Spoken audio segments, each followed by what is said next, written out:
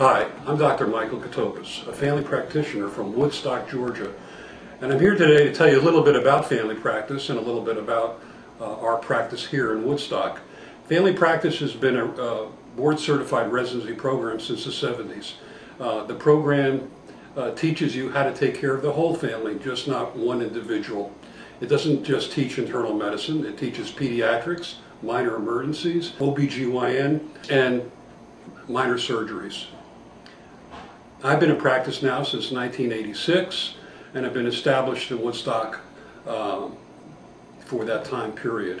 I have 4 other providers. We are open 8 to 8 Monday through Friday, Sunday 1 to 6, and Saturday 8 to 4. There's been a lot of misconception on exactly what is a family practice program and what is a family practitioner.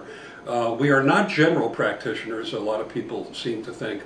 A general practitioner of old was someone who did a 1-year floating internship and then went out to practice. That is non-existent today because of the strict qualifications that need to be met through hospital affiliation and insurance companies.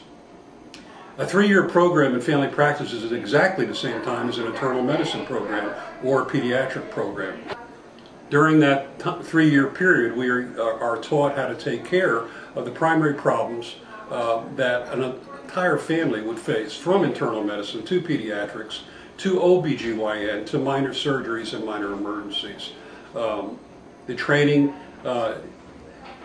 gives us the ability to do that better than most physicians who try to do it but haven't had the training to take care of the whole family.